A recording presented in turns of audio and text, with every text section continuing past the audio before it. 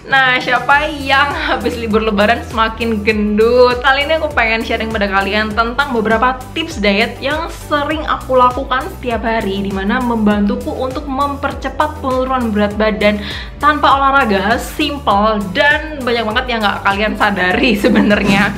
Tunggu dulu, jangan lupa like, subscribe, dan tekan tombol lonceng sebagai bentuk dukungan biar aku bisa bikin video lebih bermanfaat di kemudian hari, oke?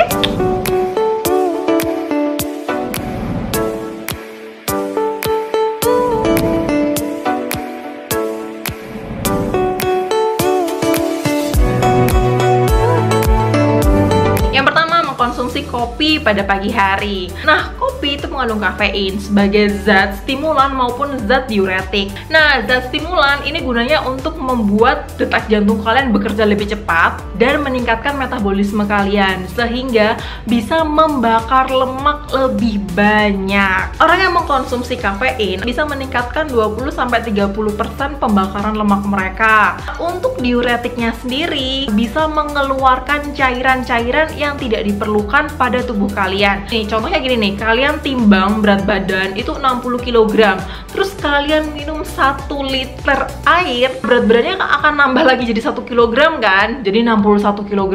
Diuretiknya bisa membantu untuk menghilangkan cairan-cairan berlebihan pada tubuh kalian sehingga bisa menurunkan angka timbangan juga. Selain itu, mengkonsumsi kopi bening pada pagi hari bisa membantu kalian untuk cepat BAB.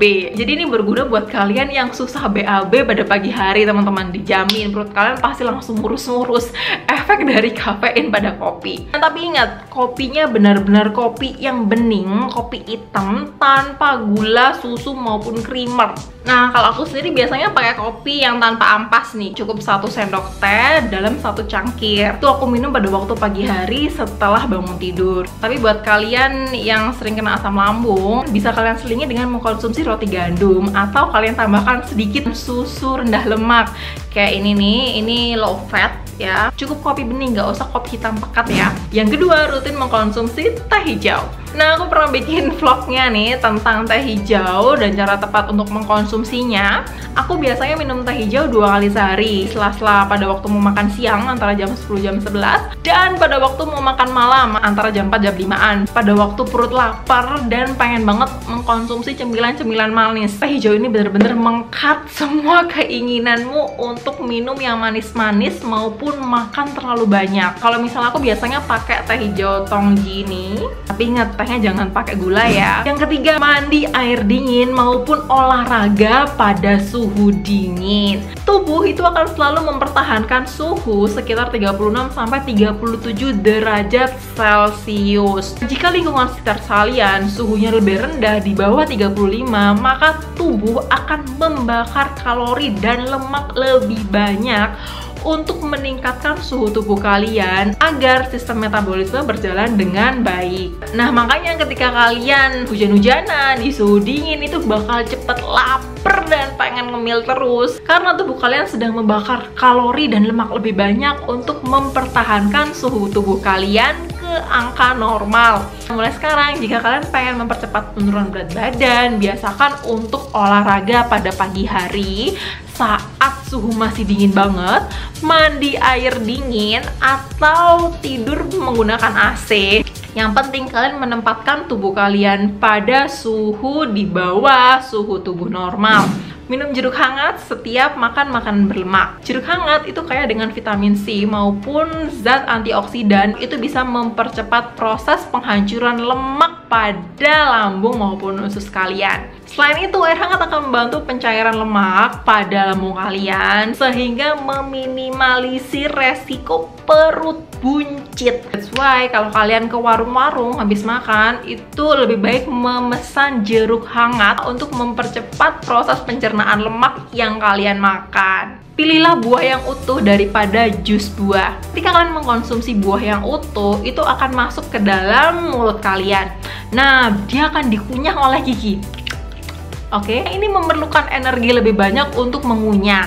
habis itu masuk ke lambung. Buahnya belum hancur banget, lambung perlu energi lagi untuk menghancurkan buah menjadi sangat-sangat kecil agar bisa diserap oleh usus. Penghancuran buah itu akan memerlukan waktu dan energi lebih banyak bagi tubuh untuk menyerap buah tersebut. Sedangkan minum jus buah itu kalian tinggal nyedot masuk ke tenggorokan dan ke lambung, terus langsung diserap gitu aja tanpa ada proses lain yang dilakukan oleh tubuh. Jika kalian mengkonsumsi buah utuh, itu efeknya lebih bagus karena tubuh kalian perlu energi dan kalori lebih banyak untuk menghancurkan buah tersebut dan membuat kalian kenyang lebih lama karena lambung sudah full terisi oleh buah. Sedangkan ketika kalian minum jus buah, kalian hanya memperoleh nutrisinya aja tanpa memperoleh efek dari pembakaran kalori terhadap jus buah. Makanya mulai sekarang lebih baik mengkonsumsi buah yang masih utuh daripada minum jus buah, teman-teman. Minum air dingin dan air hangat pada waktu yang tepat. Untuk meningkatkan metabolisme tubuh dan berusaha menurunkan berat badan,